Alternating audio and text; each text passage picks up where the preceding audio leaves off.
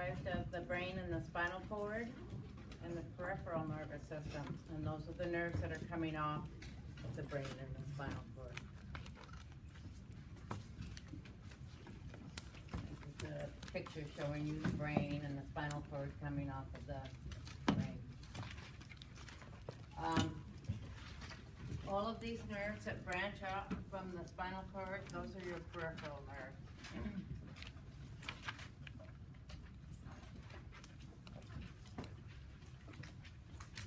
So the central nervous system, which is the brain and the spinal cord, they're covered with three membranes called meninges. There's an outer membrane, a middle membrane, and an inner membrane. So the outer one is called the dura mater. The middle one is the arachnoid mater, and the inner one is the pia mater. And in between that middle, the arachnoid mater and the pia mater is a space called the subarachnoid space, and that is where the cerebral spinal fluid is. So it's like bathing the brain and spinal cord, surrounding it, kind of protect it.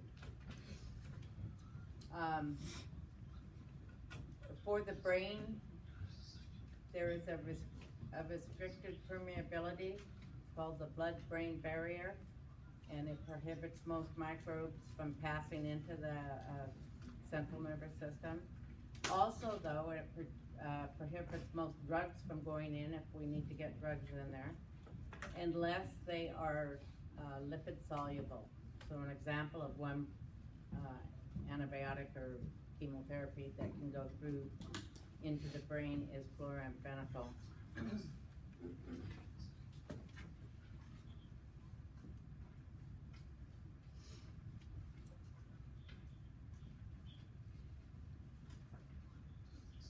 What's that noise? What is it? You watching a movie. So inflammation of the membranes or the meninges is called meningitis. If you have inflammation of the brain, that's encephalitis. And if they're both inflamed, then it is called meningoencephalitis.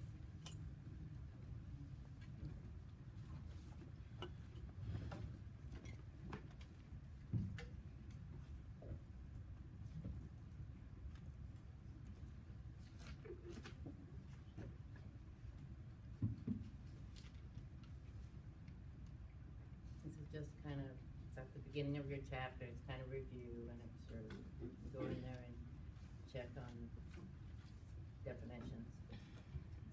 So meningitis can be caused by bacteria, by viruses, fungi, or protozoa.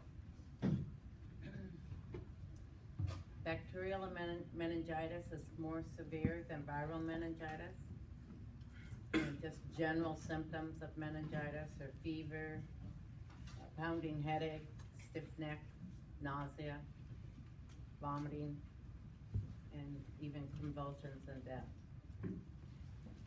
Diagnosis to see if you have meningitis would be to do a spinal tap or a lumbar puncture is what it's called, to check the cerebral spinal fluid to see if there's any organisms in there. So you could try to culture what would be in there. You can run a gram stain to see what bacterial might be in there. And you also can check for increased number of white blood cells, which we would expect to see if you had a bacterial infection. Treatment, just in general, like you start with a broad spectrum antibiotic, and then once the doctor is able to diagnose what type of organism is causing the meningitis, then you can shift your treatment to be more specific.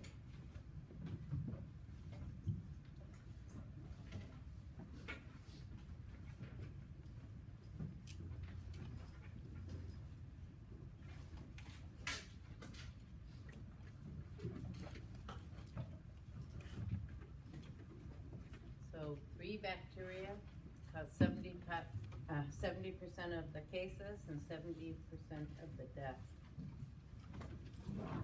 No, you know that. One type of bacteria is Haemophilus influenza type B, and they used to think years ago that it caused influenza and was responsible for some pandemic type influenza that was going around many years ago.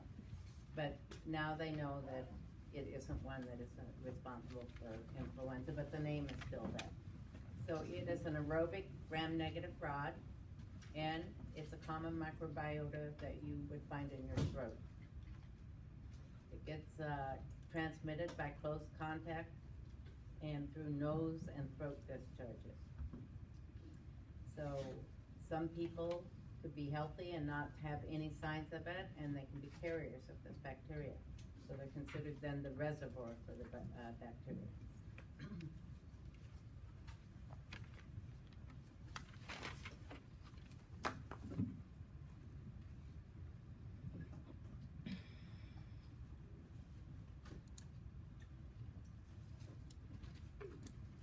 And the pathogenicity, which is the ability of that microbe to cause disease, and by overcoming your defenses, is due to its capsid, which is a capsular type B antigen. So that's why they call it HIB. It's Haemophilus influenza, and then it's that type B capsid, so they call it HIB. They have come up with a vaccine called the HIB vaccine, and that is responsible for the decrease in the cases that we see in this type of meningitis. It used to be one that caused a lot of meningitis. So most cases are in children from 6 months to 4 years old. So up until 6 months, children are protected by their mother's antibiotics, and after that weakens and wears off, so they're susceptible then to these types of diseases. So it tends to occur in sporadic outbreaks in daycare and families, but it's not an epidemic type meningitis in the general population.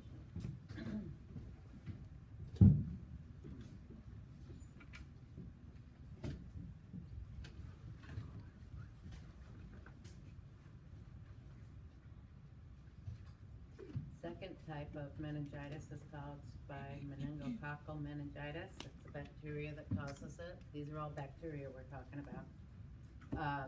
The pathogen is Neisseria meningitidis. The disease is meningococcus meningitis. Neisseria is an aerobic gram-negative diplococcus with a capsule. So if it has a capsule, that's part of its virulence, makes it strong and able to cause disease and avoid host defenses. It is the most serious form of acute meningitis, and if you don't get treatment, there's an 80% mortality rate, and death can be within hours from the onset of the fever.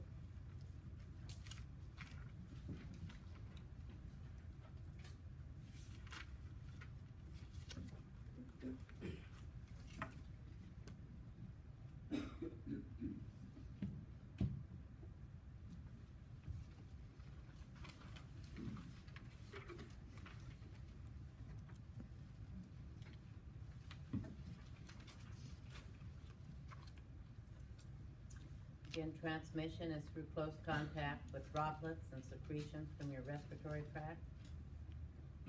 The bacteria can colonize the nose and throat of healthy carriers, and they serve as a reservoir. And they think that about 40% of the population are carriers of this bacteria. Or they can lead to, so you can either be a healthy carrier, or if you have this bacteria, or it can lead to a throat infection, and that can lead to bacteremia, meaning that bacteria is going to get into your bloodstream, and then eventually meningitis.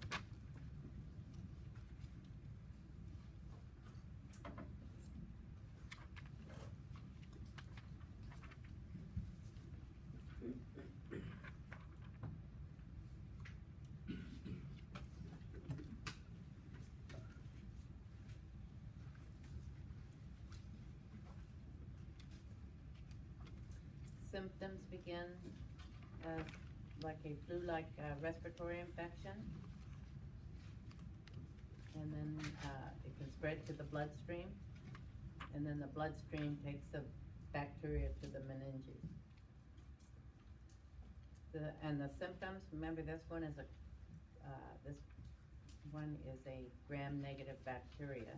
So the symptoms are caused by an endotoxin released into the circulation. And the endotoxin causes the production of cytokines, those are the chemical messengers, and they cause symptoms.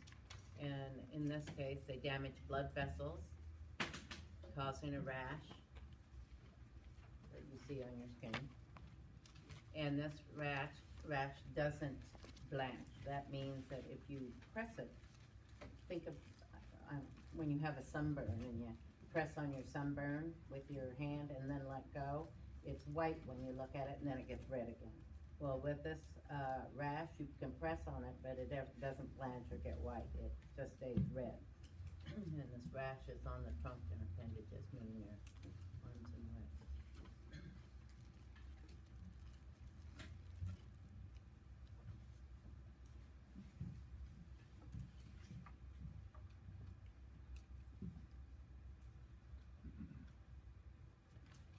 They have a vaccine also for this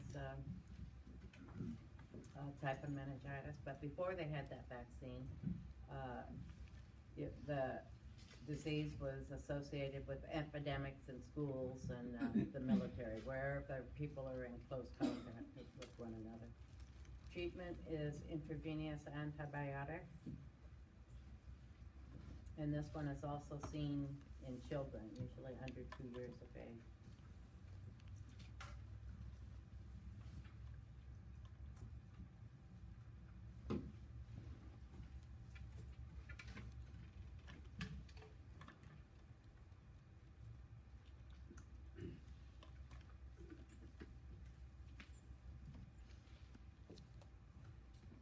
The third one is pneumococcal meningitis. The pathogen is Streptococcus pneumoniae. It's gram-positive diplococci, and it also has a capsule. And this one is alpha hemolytic if you grow it up on blood agar.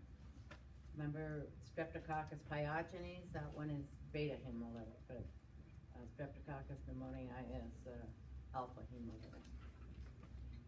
Respiratory, it has a respiratory portal of entry, and it's also normal microbiota from in your nose and throat. It can penetrate the respiratory mucosa and then get into your bloodstream, and then from there it gets into your meninges. And they estimate 70% of the population are healthy carriers of this bacteria.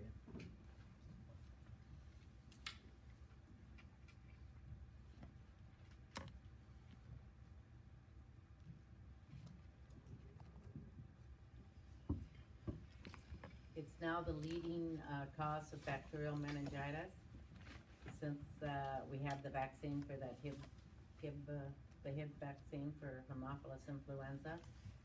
Mortality rate in children is 30%, and in elderly patients, 80%.